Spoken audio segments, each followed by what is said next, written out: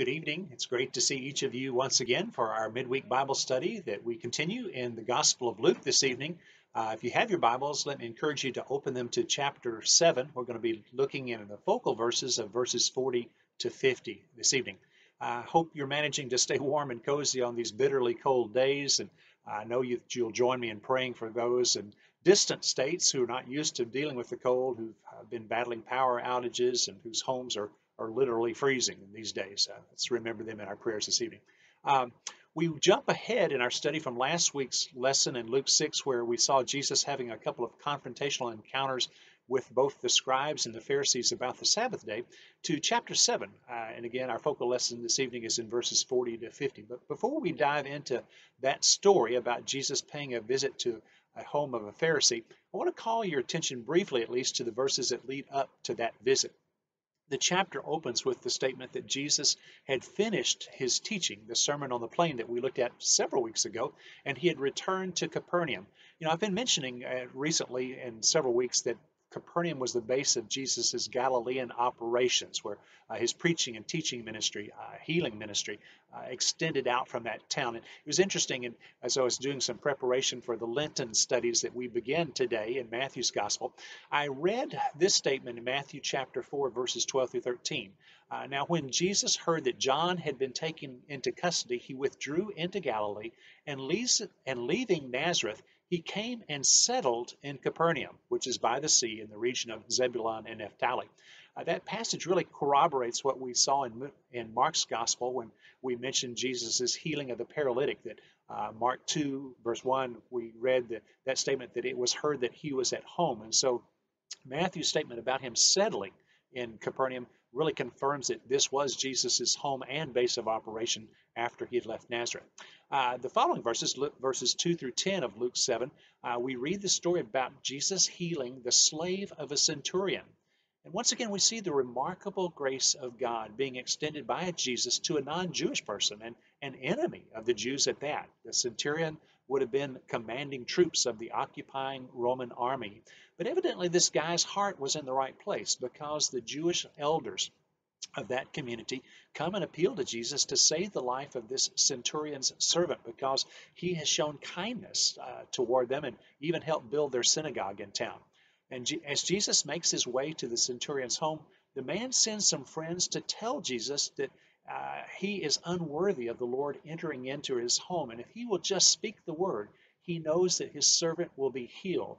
Jesus pauses and publicly remarks to the crowd that's gathered around him, as there always was one, that he hasn't encountered such faith in all of Israel.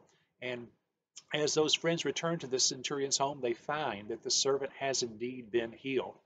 Luke next reports that Jesus made his way to a town called Nain, N-A-I-N, and upon approaching it, he met a funeral procession for the only son of a widow lady. And Jesus approached that woman and told her not to weep, and then he reached out and touched the coffin, commanding the dead young man to rise up. This is another one of those remarkable instances where Jesus commands folks to do what is humanly impossible. And yet the young man did just that. He sat up in his coffin and began speaking, to the amazement of the gathered crowd. The crowd's response was one of fear and glorifying God. It's a common response that we've seen to so many of the miracles of healing that Jesus had performed. And Luke records that they were saying, "A great prophet has risen among us, and God has visited his people." The following verses, in a lengthy section, verses 18 through 35 of Luke chapter 7, describe a delegation that has been sent by John the Baptist, coming to inquire of Jesus if he indeed is the long-awaited Messiah. We read that, and that question by John perhaps troubles us a bit. After all, he's the forerunner who's been prophesied by Isaiah, who would go before the Messiah, announcing his coming. And he's certainly done that. He even baptized Jesus. And perhaps we need to attribute the apparent doubt, or at least the second guessing, to the hardships that John had undoubtedly been experiencing after having been imprisoned by Herod. Jesus reassures John's followers that he is indeed the Messiah, and he points to the many miracles that he has accomplished. And Jesus goes on, after these messengers of John have returned to deliver that message to him. And he sings John's praises. He says that there is no one born among women who is greater than John the Baptist. And the common folk who are there, the tax collectors and the commoners in that crowd, gladly affirm Jesus' words about John because they've received baptism at his hands. The Pharisees and the scribes who had not submitted to that baptism of repentance didn't welcome Jesus' words about John. And the immediate context for our focal passage begins in verse 36 with the statement that one of those Pharisees present in that crowd extended an invitation to Jesus to come and dine at his house. And that act is certainly remarkable. It's noteworthy, a bit surprising as well, given what we saw just last week about the Pharisees and the Herodians jointly plotting Jesus' death. But Jesus consents to the invitation and comes and attends the home of Simon, the Pharisee. What potentially could be an awkward situation takes a turn for something even more bizarre and unsettling when an uninvited woman of the city who had a reputation as a sinner comes in and begins to wash Jesus' feet with her tears and dry them with her hair. And then she proceeds to anoint his feet with a costly vial of perfume. I want to pause just a second to clarify that while there is a similar incident that occurs near the end of Jesus' earthly life, I think these two events are strikingly different. There are a number of differences that would point to the fact that these aren't simply two different reports of the same occurrence. The other occurrence takes place in the final week of Jesus' life at the home of Simon the leper. Not Simon the Pharisee. And while the story we're looking at today occurred in early part of Jesus' ministry in Galilee, that second event happened in Bethany, just on the outskirts of Jerusalem. And John's gospel identifies the woman in the second incident as Mary, the sister of Lazarus. In the latter account also, Mary's specific purpose is stated as being anointing Jesus' body ahead of time before his crucifixion. Whereas in the current study that we're looking at this evening, the unnamed woman is acting out of gratitude and deep love for Jesus for his forgiveness of her sins. Now, verse 39 tells us that Simon the Pharisee was thinking or saying to himself that Jesus must not be a prophet of God, or he would surely know what kind of person he is allowing to touch and approach him and even kiss his feet. And to be sure, this woman was violating all the accepted norms of first century Israel when it came to how women related to men. Simon's reaction is like what we saw earlier when Jesus dared to go into the home of Levi, accepting that invitation of a tax collector to dine with him and meet his friends. He just can't believe that Jesus is accepting this woman's approach.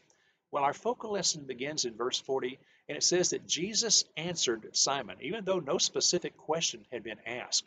And as we've repeatedly observed, no verbal words needed to be spoken for Jesus to know the thoughts of a person's heart.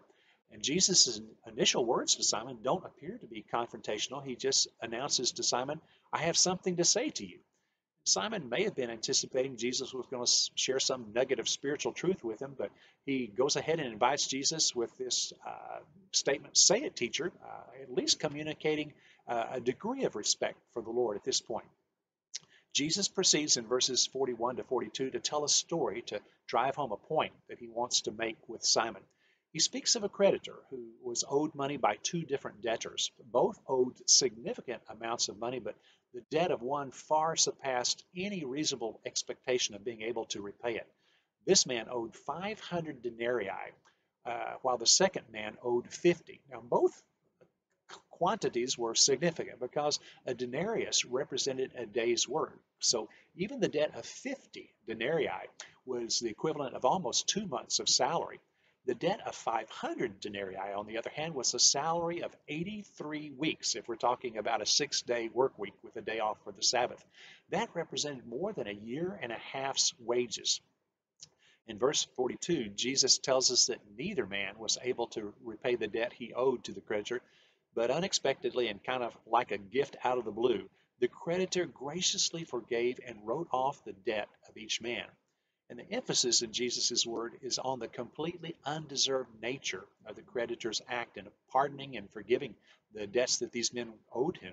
Clear reminder as well for us that we are all utterly undeserving of the grace of God that he so freely chooses to extend to us. Jesus concludes the story by asking Simon which of the two men would be more likely to love this creditor who had forgiven and canceled out their indebtedness. And it's clear from Jesus' question that he wants Simon to reflect on the obvious truth that he's making by telling this story. Simon's response is a bit halting, non-committal. It's almost like he's hedging his bets. He answers in verse 43, I suppose the one whom he forgave more. And while that answer is half-hearted at best, Jesus commends him for having reached the right conclusion. He declares, you have judged correctly. And we can safely assume that the man who was forgiven the greater debt of 500 denarii, a debt, as I mentioned, that would be impossible to expect to be able to repay, would feel a greater love and gratitude to the one who had taken away that immense burden of indebtedness. In verses 44 to 46, Jesus redirects the conversation with his host Simon to the woman who has so shockingly made her way into this dinner setting uninvited. Jesus asks Simon a probing question whose answer exists really on multiple levels. He asks him, do you see this woman? On one level, of course, it would be impossible not to see her. After all, she's interrupted this dinner gathering uninvited. She's made a commotion, undoubtedly, by her actions of, of washing Jesus' feet with her tears, and probably generated a lot of whispers among the crowd who's watching her actions. But on a deeper level, Jesus' question penetrates all of our hearts, asking us to consider whether or not we really do see the needs of those around us. Jesus goes on in these verses to draw a sharp contrast between how Simon, as the host, had treated Jesus and how this woman had demonstrated her love for him by her actions. Simon had failed at one of the most basic duties of hospitality by failing to provide Jesus with water to wash his feet when he entered the home. Walking the dusty roads of Galilee in those days would have necessitated washing your feet when you arrived and entered into her home. And Simon hadn't taken care of this duty nor assigned a servant to do so. In contrast, Jesus says this woman washed his feet with her tears and dried them with her hair. What a striking depiction and picture of her humility as well as her role in society as an outcast, given the earlier statement about her being a known sinner. She wouldn't have felt the freedom, of course, to ask Simon, the host, for a towel to use to dry Jesus' feet, so she made use of what she had, her hair. Jesus goes on to indicate Simon likewise had failed at another basic level of hospitality by failing to greet Jesus with a kiss when he entered the home. You know, I know sometimes we in the 21st century joke in our culture about the biblical command to greet one another with a holy kiss. That seems like a bridge too far for us, but that was an acceptable and an expected practice in ancient Israel and in the Middle East, and in fact, in many parts of the world today. I've shared with many of you from our experience as missionaries in Argentina, that was a common practice. When you walked into a church gathering, you greeted everybody with a kiss on the cheek. It was kind of an air kiss, cheek to cheek. Sometimes, depending on the part of the country, it was a double kiss, one on each cheek. Um, Jesus tells Simon he didn't greet him with a kiss when he entered the home, but this woman had not ceased to kiss his feet since he came into the house. And we see again her humility in this action that went far beyond any normal expectation of demonstrating hospitality or love. And as a final contrast between Simon's lack of hospitality and this woman's demonstration of extravagant love, Jesus says in verse 46 that Simon hadn't anointed his head with oil, but the woman had anointed his feet with a costly perfume. Now, the act of anointing the head of a guest wasn't a typical part of receiving a guest, but it certainly would have been an indication that this person was deemed as someone deserving of ultimate respect and high esteem. Simon didn't view Jesus with that kind of respect at all, but this woman, having washed Jesus' feet with her tears and dried them with her hair, proceeds to anoint them with a costly perfume. And her actions do, of course, remind us of the later extravagant act of Mary of Bethany in anointing Jesus' body before his crucifixion. Jesus' next words are directed once again at Simon in verse 47. He prefaces his remark with a phrase designed to make sure his host is listening and paying attention. Jesus says, therefore I tell you. And his next words were undoubtedly shocking to Simon as he tells his dinner host that this woman's sins, though many, have been forgiven. Jesus' statement would erase any doubt that Simon might have had about whether or not Jesus knew about this woman's sinful nature. He clearly did. He acknowledges, nevertheless, that her sins have been forgiven because she has shown great love, just like the man in the parable or the story whose huge indebtedness had been pardoned and who loved greatly this creditor. Now, some speculate that Jesus may have had a previous encounter with this woman at which time he forgave her of her sins, but verse 48 would indicate that it's at this moment precisely that he is pronouncing her sins forgiven. Whatever the actual exact timing of her forgiveness, the key point, of course, is that the earlier story that he told and now her actions are a demonstration that forgiveness has been greeted by an amazing outpouring of loving acts of gratitude. Almost as an aside at this point, but certainly an important part of the account, Jesus goes on to say that the one who has been forgiven little loves little. I think it's probable that Jesus makes that statement with reference to his host Simon. And I don't mean by that that Simon hasn't equally sinned or is somehow less in need of forgiveness than the woman was. The pride and judgmentalism that he demonstrates in this story are clear indicators that he is equally, if not more, in need of forgiveness for his sins than this woman. His lack of recognition of his own need for repentance and the accompanying love and gratitude that would ensue from that is going to be an experience he doesn't get to enjoy because of his failure to acknowledge his own sinfulness.